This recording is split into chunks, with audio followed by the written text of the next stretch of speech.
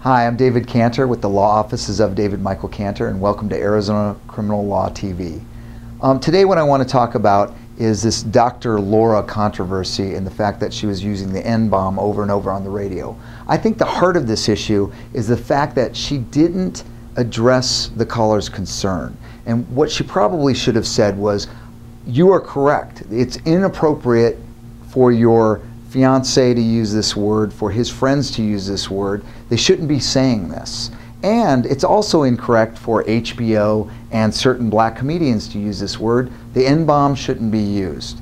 But basically what she did was she immediately jumped into why HBO uses the N-word, why black comedians use the N-word, and what she was trying to say is, you've brought this on yourself. You're black, and the black community has brought this on themselves, rather than addressing the individual. Now, I think her saying, now I want to address my First Amendment rights and get those back, well, she has always had that. She can say whatever she wants. You are free to speak, but you are not free from the repercussions. And in this case, the sponsors didn't like it.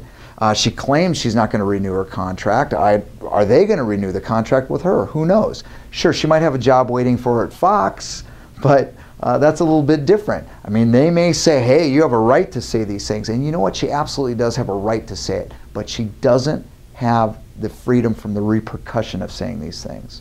If she was serious about her radio show to help address the concerns of this individual, she should have done that first. Then she should have talked about the bigger problem of society allowing this word to be used in comedy, HBO, cable, etc.